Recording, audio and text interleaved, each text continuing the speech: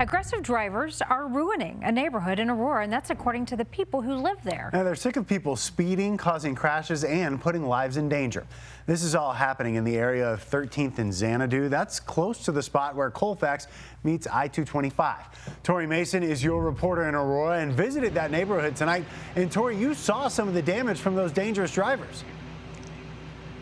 Yes, and it's so unfair to the people who live here. Improvements have been made along 13th in recent years. The city has added speed bumps and traffic lights, but neighbors here say they need more. They hope the city can find the cash before someone loses their life.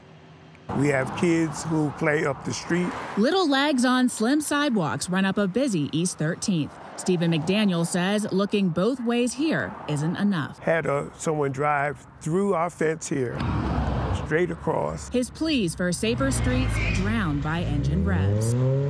Parked cars hit by reckless drivers still wrecked outside.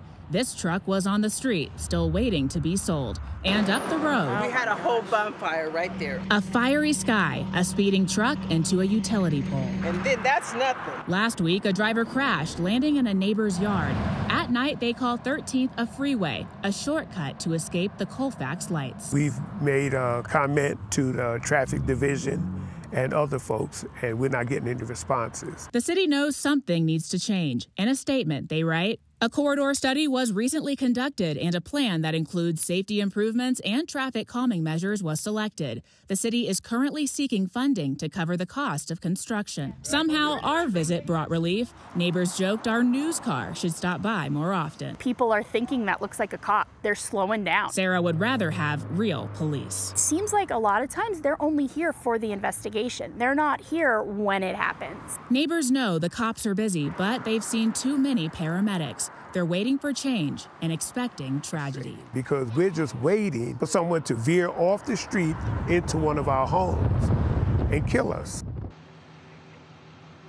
Now, I've reached out to APD to get some numbers on things like speeding and reckless driving citations, but whatever data they're going to give me isn't going to be a real reflection on all of the infractions that are happening out here, especially if they're not out here to give tickets. Neighbors for now ask that if you're driving through the area, please drive like it's your family that lives here too.